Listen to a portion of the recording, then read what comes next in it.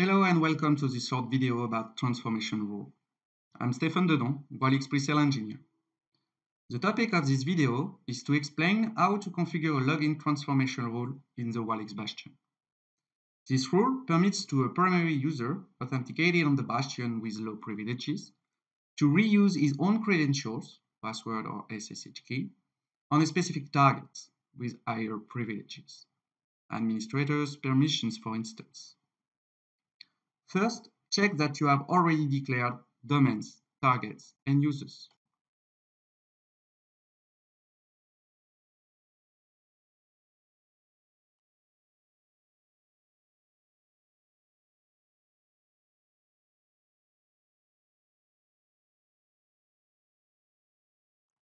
Here, we have two primary users in two different groups. Linux user in the group local users,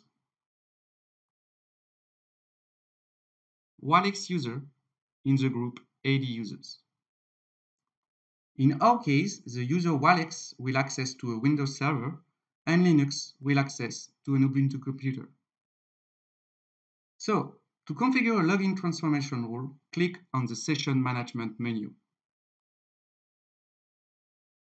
In the Connections Policies tab, create two new policies for RDP and SSH connections.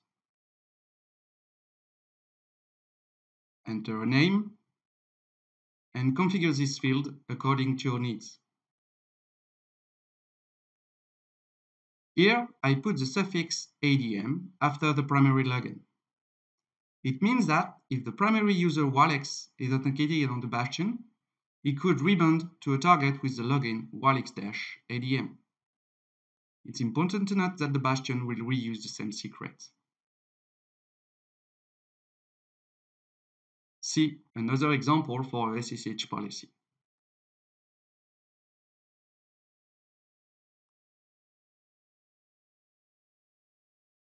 The second step consists to enable the account mapping feature in the appropriated target groups.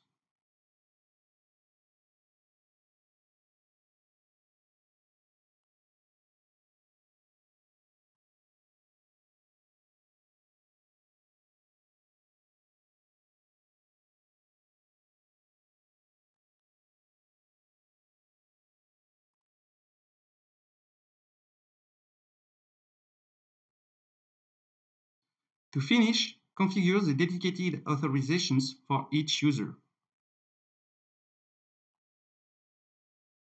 See the final result for each user group mentioned previously.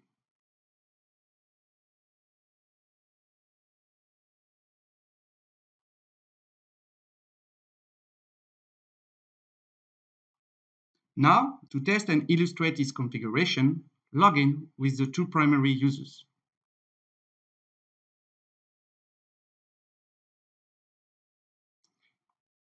WALLIX in this case. As you can see, the user WALLIX can rebound to the Windows server with the appropriated transformation rule.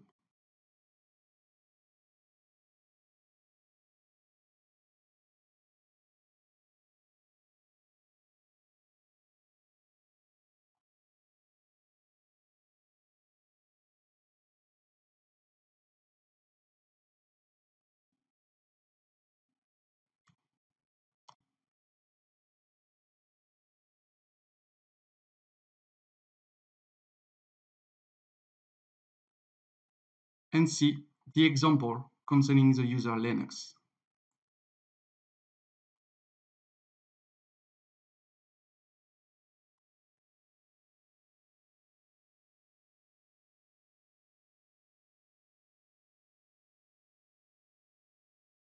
To conclude, we saw during this video how to create a new session policy and how to configure a login transformation rule.